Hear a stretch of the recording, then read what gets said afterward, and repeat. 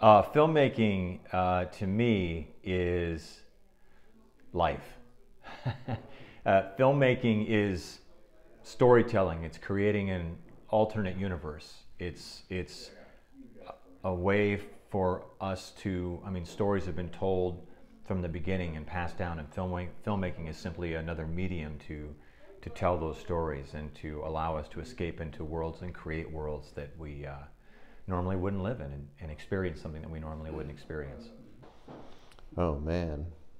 Filmmaking is this adventure in teamwork and storytelling where you have this idea and you can write it down, but instead of turning it into like just a book or whatever, you get all these other people with all these other skill sets involved, and they each bring their creativity in their specific areas, and we put all the pieces together and we just build this piece of cinema, and that's filmmaking.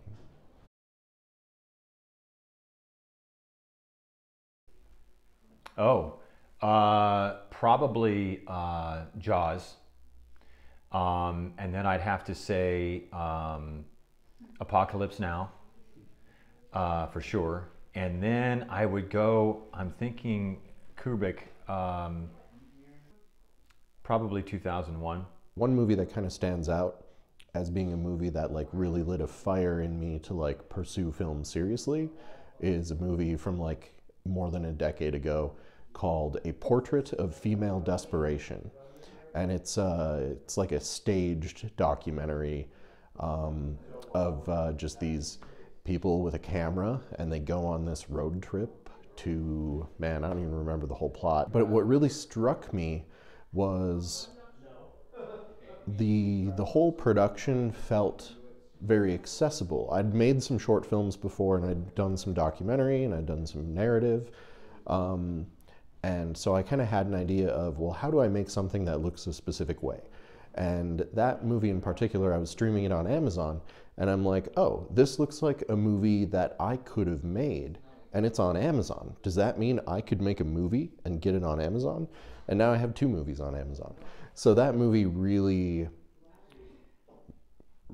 like gave me the encouragement I needed to be like, hey, you can make something, and people who you don't know, who aren't your friends and family, might actually watch it.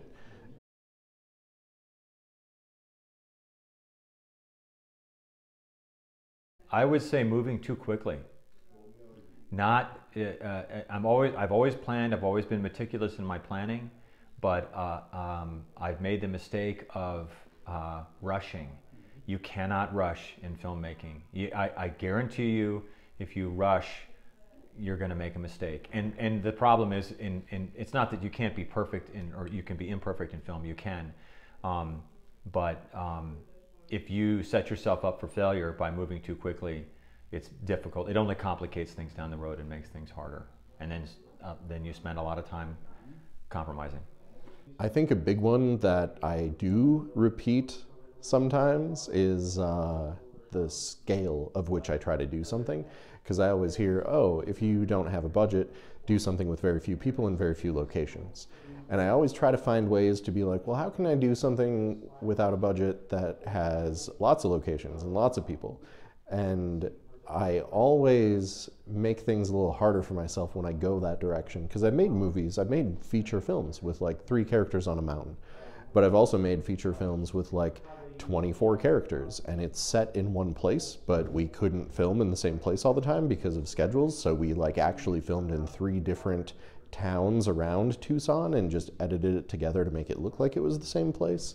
And that stuff is definitely a lot of logistic gymnastics that I have to do, that if we could just throw money at things and be like, no, we rent this location for a month, you clear your calendar for a month, we shoot the whole thing all at once, it would go a lot smoother.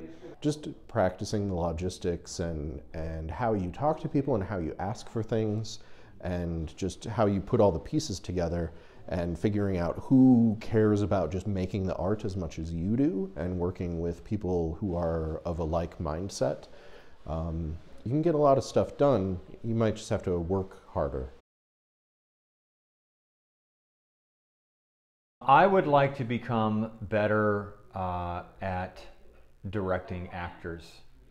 I like to think I'm a good. I think I started as a director's director, as a visual director. I think I learned and came to appreciate becoming an actor's director, but I'm not there yet. And I would like to become the kind of director that actors love to work with.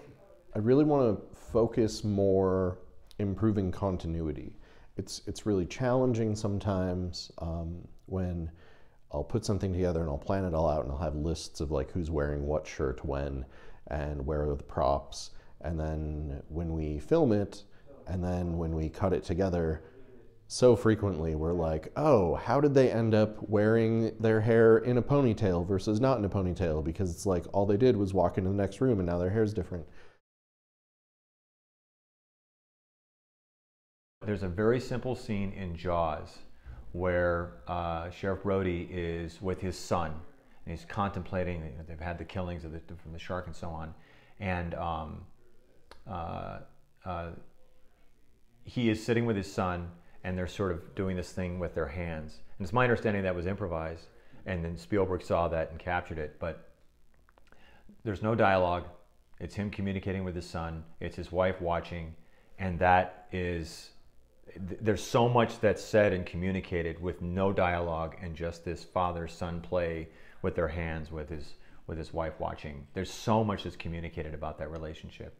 The second scene, and again, I'll go from Jaws, you can use both of these, is in Jaws when they load up on the ferry and they move across and the ferry turns and goes, and the actors, Spielberg is having the actors move in and out away from the camera. Whenever I'm teaching somebody about filmmaking and blocking and framing, I use that scene. So much information is communicated in such a simple, brilliant way, with the ferry moving and turning and docking and the actors moving in and away from the camera.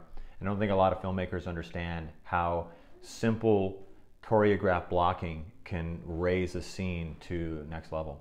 There's one episode of Queen's Gambit where I believe it's Las Vegas. They get to Las Vegas and they do this crazy one shot as the protagonist enters the hotel and walks through the lobby and up this winding staircase, meets another character who's already on the top level of it, and they have a conversation and they walk together, and then they like come to a table, and then it finally changes the camera angle. And there's just so many moving pieces with all the choreography for the background actors, how they handle the lighting, because you're going from really bright environments to really dark environments, so how you're creating the lighting to be smooth, and I imagine they're possibly pulling iris in addition to pulling focus, and how long they had to rehearse to do a scene like that. It's just, I like to watch that scene over and over again and find little details that I can try to pick apart and try to think, how would I manage something if someone asked me to do this in a movie? Just so it's really cool. So I like that scene in particular. That really stands out as like a scene that's like really cool, that I'm really pleased with how they pulled it off.